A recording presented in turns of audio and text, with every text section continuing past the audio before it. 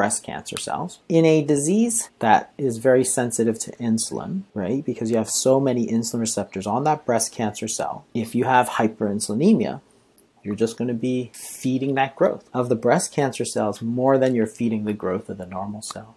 So therefore, you're going to favor growth in that situation, and therefore diseases of hyperinsulinemia, that is obesity, type 2 diabetes, are well known to be associated with breast cancer. So again, if you think about it mechanistically, well, what's the solution? If you want to lower your risk, you want to try and keep your insulin levels low.